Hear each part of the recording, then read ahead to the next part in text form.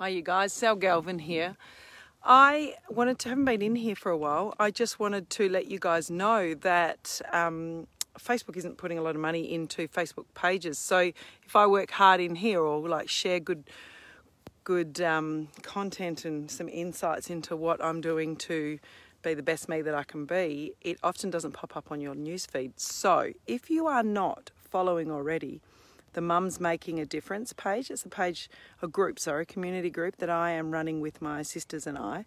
Mums Making a Difference. I think I can put the link in below. Go and join the group, because that is where you will see not only me but Tracy and Suzette giving some really cool content. Tracy about the juggling mum, myself about being the best me that I can be, leading by example, and Suzette about amazing mindset tips for elite sportswomen. It's like amazing. It's just amazing, phenomenal what she's doing. Anyway, I'm in my happy place. I don't know if I can give you guys a really good idea of, look where I am, up on top of my hill. It is a magnificent day. And I wanted to get in and just say to you guys, what is something that you've always wanted to do? So in the past, maybe 2 or 3 years ago, I always wanted to consistently meditate, and now I am, and it has been a game changer for me.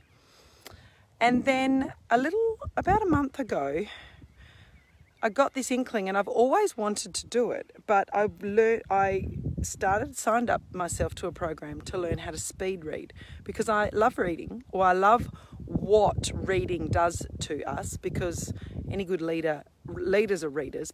Anybody that has created any success in leading themselves and anybody else has always, hi Sharon, how you doing? Look where I am, on top of the hill. It's friggin' amazing up here. Has always reads a lot. And so I'm a really slow reader. My husband, Jerry's a really fast reader. He smashes a book. He can actually smash a book out in a night. I can't. I read like a 6-year-old still. But I comprehend. Anyway, I am halfway through a speed reading course, and it is epic. It's absolutely amazing. I've gone from 250 words a minute to 600 words a minute, and my goal is 2,000 words a minute. That's a lot, huh? But also to comprehend, not just to flick through. So you get taught a proper process to speed read. How amazing is that? So that is one of my little goals. And all of you guys all over the world, and actually including the eastern states of Australia right now, with this lockdown, like they've got curfews over there and everything now. Hi Matt, how you doing? Nice to see you. You know, people are locked in. Let's, before we go insane, let's work out something that you really want to do, that you can do. So have a look online. There's so many amazing programs that you can purchase for not much. Speed reading's one of them. And I'm really impressed with my, with my ability to learn that. And it's not a good reader or bad readers. It's actually trained readers and untrained readers. So if speed reading's your thing, that's an idea. The other one is, so because my mum lost her mind and with Alzheimer's, one of my things is memory. So, I've developed the Mind Fit Kids Academy, and I'm all about mind fitness.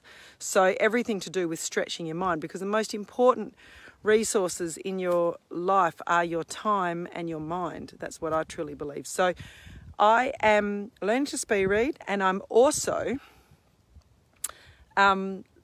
having a good crack at this memory thing. My next thing, once I've reached 2,000 words a minute, my next course is going to be on memory. So remembering people's names, remembering, anything. And he uses his imagination to do it. James Limitless is his name. Limitless is the book I've just finished reading. Well, I read it a little while ago. Jim Kwik.